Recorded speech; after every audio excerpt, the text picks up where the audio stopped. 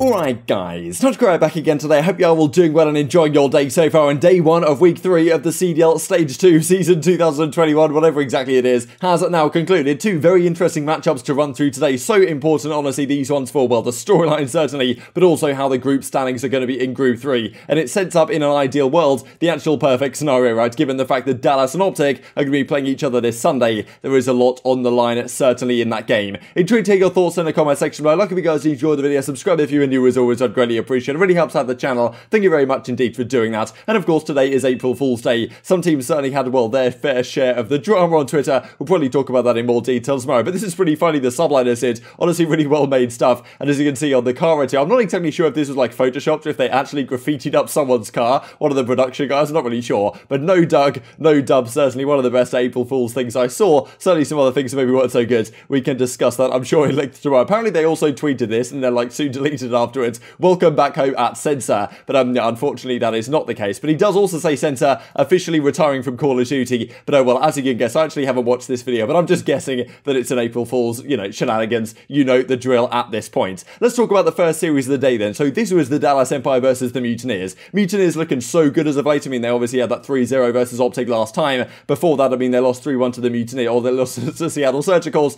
it's tough to lose to yourself, so no, maybe they weren't looking so good. It was just OpTic having certainly an off day that they had, really an off week last time around. But Dallas Empire come in here and, I mean, it's a triple checkmate shenanigans. You know the drill at this point. It's kind of frustrating to have to watch, but Dallas really showed their World Championship form, and it's really been the search and destroy where their issues have lied. In the respawns, they've been looking very solid indeed, but in their searches, that's where they've kind of fallen short, especially to Minnesota Rokkr and Atlanta FaZe. I think actually against other teams, they have something like a 9-3 record, but those two teams they can't seem to get past, and that's kind of been the downfall for them so far this season. However, here against the Florida Mutineers, they will come out swinging. This is kind of funny for the CDL as well. They put up on stream classic April Fool's gag for the boys. Nuketown in all game modes. What's your favourite Nuketown, by the way, in the comment section below? Black Ops 2 was nice. Black Ops 1 just has a special place in my heart, certainly. But unfortunately, we don't play Nuketown. I mean, it probably would have been more entertaining to watch, to be honest, than triple checkmate. But that is how it is at this point. Skies drops 38 map 1 on checkmate, but it isn't enough. Dallas got over the line 250 to 213, and Shotzzy really came to play on this game 1. It was pretty impressive, because so far this season, Shotzzy was such a force on the map at the end of last year, and this year he hasn't not necessarily shown it quite as much. It's kind of, it feels like maybe a little bit like last year, where he has a relatively slow start to the season, but really gets going, you know, a couple of months into the season. So we'll have to see how it goes. But Shotzzy right here, 33 and 23. I think he went on like an 8 streak or something as well. That was enough to get the job done in the Mutineers. And then we go into this checkmate search and destroy. And once again, it's defense all day, baby. In the OpTic series, it was a bit different. We'll discuss that in a second.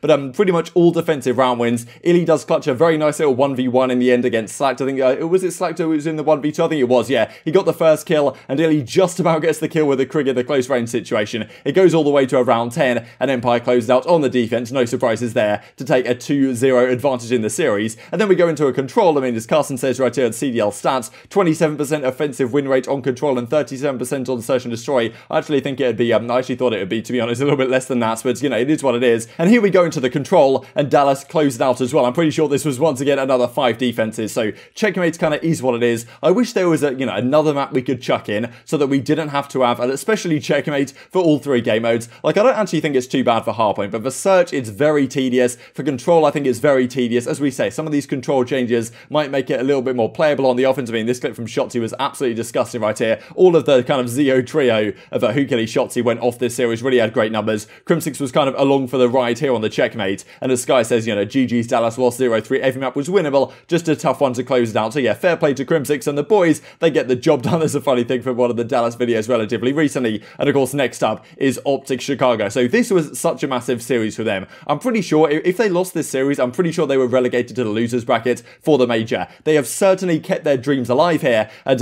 in honestly emphatic fashion, right? This is a series you're looking like, look, Seattle have been looking really good as of late. They look great these last couple of weeks. You know, Big P, that being Gunless, he's really shown up lately. I mean, we've got Prestinni coming to form, Octane putting up numbers. Prestinni's actually been putting up some good numbers these last couple of weeks, and OpTic come in here, of course, off a shambolic week last time, don't even win a map, and you really feel like that they have to start off this series well, right? And that's the thing with OpTic, that they're such a, right now at least, I think, they're such a momentum-based team. Last week, when they had the momentum going against them, they kind of collapsed right in a few of those maps that we saw, and it seems to me that it's very much like a vibes thing on this team. If the vibes are flying, and they're flying high, and they're confident, and they're feeling themselves, and they're communicating well, and, you know, they're really there, and you could hear when we go to the listening in game one, that the energy was really there from these guys, but I do wonder if they'd have lost the map one, would they have had the, you know, would they have had the resilience once again, would they have thought in the back of their mind, oh my god, like that's 7 map losses in a row, can we clutch up? But it really felt like once they won this game one, that was the series in their back pocket almost already, and some crucial plays from a lot of the guys on the OpTic team. Informer looked spectacular, he was actually pulling out the QBZ on a checkmate search and destroy, that was pretty interesting to see, but Dashy here on the Krig, the QBZ goes away, we saw that, he didn't really have too much success with that, he was actually using the 74U to pretty good effect at times, but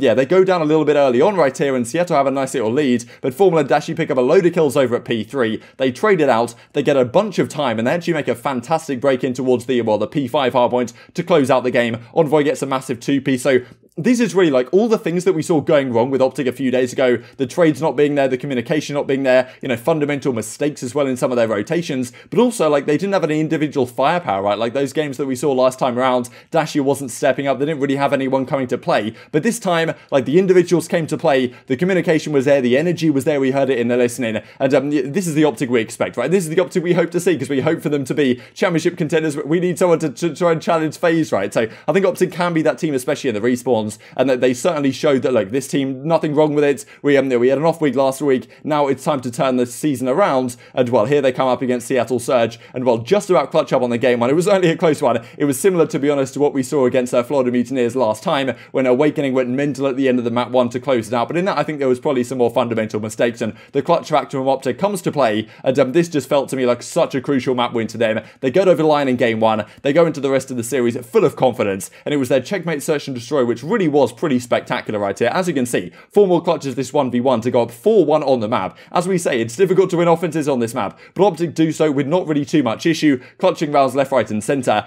And yeah, 4-1 right here, as you can see, Formula with the QBZ in hand. That was certainly an interesting decision from him. He pulls it out. Clearly, it's working for them. And the trades were just so good for OpTic right here. I mean, as I say, it's really rare that you can win so many offensive rounds on this map, but they really do string a number of them together. A lot of the time, the teamwork was really there from OpTic. They were trading these rounds down. They were, not just dying out in the open. They were being confident, right? That was one of the things we saw the other day. I think in the hardpoint against the Mutineers. Also, we saw it in the search and destroy, right? That round 11 where Dashy and Envoy challenged 1 by 1 and died to Skies. That's the kind of round where you'd think, okay, if the team was a bit more confident, they'd maybe have pushed up, they'd have got with Scump and they'd gone for the trades. Whereas, they kind of close back in their base, they sit on head glitches and they end up losing the round. But it really felt like this game, like if there was an opportunity for a chal, they were going to go for it, but not necessarily in like an ego chal type way, but actually in a way that, it makes sense to move quickly with your team. And that's what they were doing, and it really worked out on some of their offenses right here. And well, cold-blooded, say OpTic Chicago, Scump comes on the flank, closes out one round right here to go up 5-2, and then they close out the final round as well. And despite Gunless having a pretty nice round at a time, he had a 3-piece right here, or 3 kills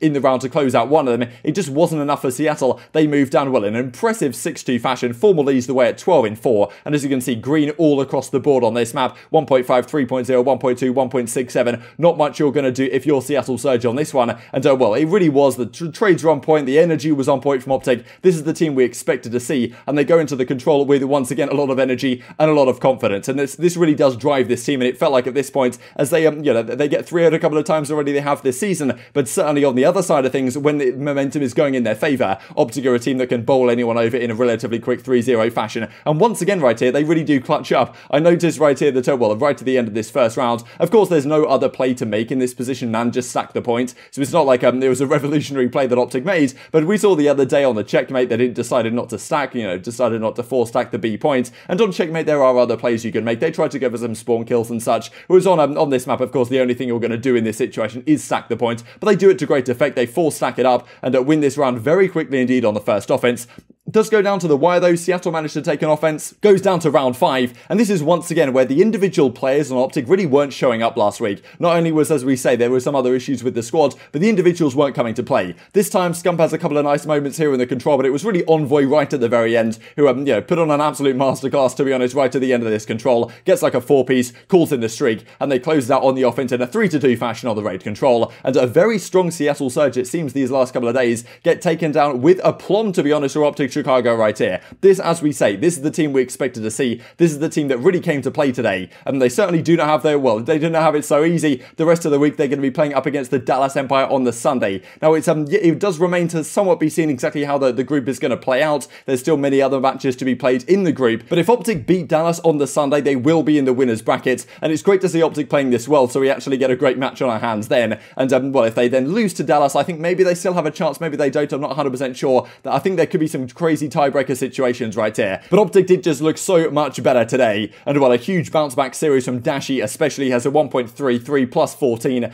Yeah, definitely looks like a different man with the QBC out of his hands. Scump doesn't have a spectacular series. The map one was a difficult one for him, but at the end of the day, they got over the line, and it was only Octane going positive on the side of Seattle. So yes, huge bounce back from the OpTic guys. As Envoy says, needed that. Absolutely they did. Not only for their confidence going forwards, but also so important in terms of how this group is playing out. If they go 2-0 this week, they get into the winners bracket, they have a great chance. If they lose to Dallas, given that they lost, of course, to the Minnesota Rokkr and also Florida Mutineers last week, things that very much get dicey, and they're probably going to be in losers, and that obviously is not where you want to be. So still a lot riding on the next series, but they came out with the fire today. As Octane says, look, fundamentals weren't there in respawn for us. GG's OpTic lost 3-0. And as Scump says, GG Seattle feels good to finally win one. 1-3-0, 2-2 in groups. And just before I finish off the video, I just saw this on the timeline that came out from OpTic, so pretty entertaining stuff. Intrigued to hear your thoughts on all this in the comment section below. I hope you guys enjoyed the video. If you did enjoy it, I'd greatly appreciate a like on the video. It really helps out the YouTube algorithm to know you enjoyed this content. Other people like you may enjoy this content as well, and I've grown the competitive Call of Duty community. Thank you for watching as always, take care, and I will see you next time. Tech shot to remove him. That's going to be 2 down. Here comes Envoy with another great play. Trying to take down 3. Is he going to be able to get the 4th? No. Last player in the position is going to be Loony at that bedroom. But here comes the streak from Envoy. He's doing it all to close out this game. He's trying to close it out here in a 3-0. That's going to be 2 down. Both players flying out of money window. He's going to be able to take them both down. And just like that, OpTic are going to walk away with the series.